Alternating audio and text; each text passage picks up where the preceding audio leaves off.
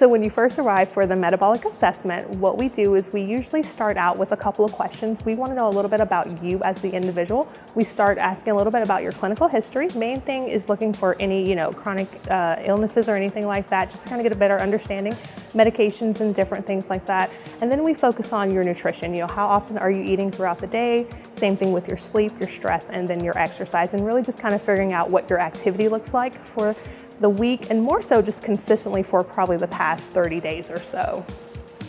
We usually have a turnaround time, depending on when you do the assessment, of 24, 48 hours. We do our classes at least 3 times a week. We also offer the format of individual one-on-one sessions, which could be 24 hours turnaround.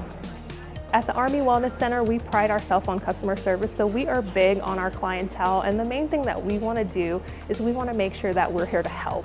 We're not here to tell a person what their goal is, but to help you figure out what it is you're working towards and create that path for you and work alongside you to help you reach that goal.